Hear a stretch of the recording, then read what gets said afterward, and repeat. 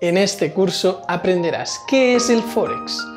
Es una formación básica para las personas que quieren comenzar a entrar en el mercado más líquido del mundo. En esta segunda parte aprenderás cuáles son los participantes en el mercado de divisas. Bienvenido a Código Trading, soy Dave y te voy a acompañar en el camino hacia la libertad financiera. ¡Empecemos!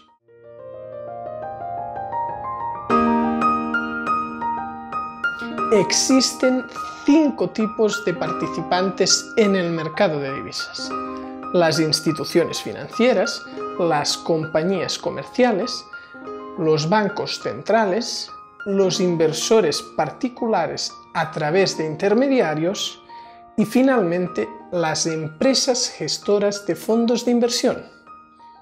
Ahora voy a ir explicando cada uno de estos participantes. El primero son las instituciones financieras. Estas instituciones pueden participar en el mercado de forma especulativa o de cobertura, o actuando por cuenta de un cliente. Cualquier transacción económica internacional, desde una transferencia hasta la compra de unas acciones extranjeras, implican el paso previo por el mercado de divisas para efectuar la compra-venta de divisas necesaria para realizar la operación principal. Los segundos participantes son las compañías comerciales. Las empresas del sector no financiero que operan con clientes y proveedores internacionales intervienen también en el mercado. Su impacto en el mercado en el corto plazo es pequeño.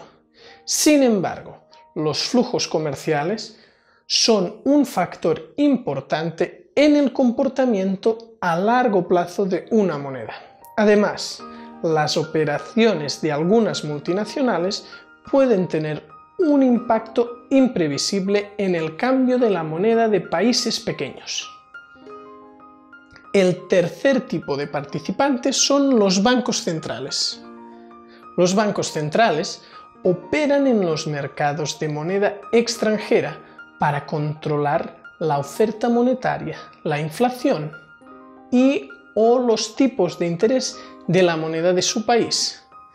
A menudo imponen las tasas de cambio e incluso a menudo utilizan sus reservas internacionales para estabilizar el mercado. El cuarto tipo son los inversores particulares, a través de intermediarios. En este grupo es donde te encuentras tú, si acabas operando en el mercado de divisas como particular.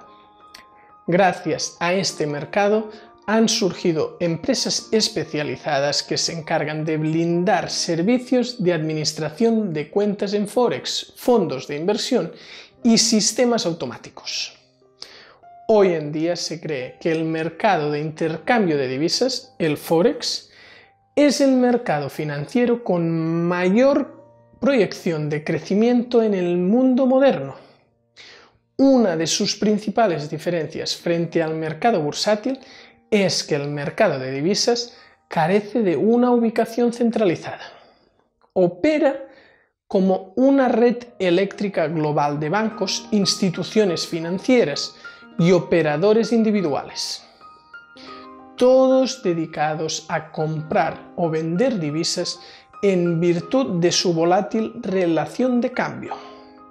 En la actualidad existen empresas especializadas en la participación y apoyo a los operadores de este mercado que ofrecen diferentes tipos de servicio.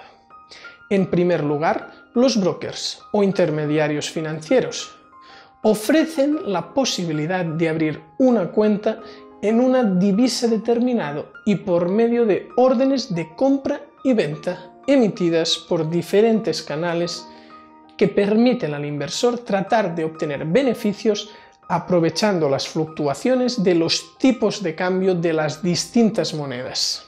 Estas empresas, dada la importancia en el sistema financiero, están sujetas a diversos controles y auditorías. No obstante, cuando se está hablando de intermediario financiero o broker, es recomendable que antes de elegir 1. Se investigue su solidez y trayectoria, así como también tener en cuenta el marco legal por el que se rigen.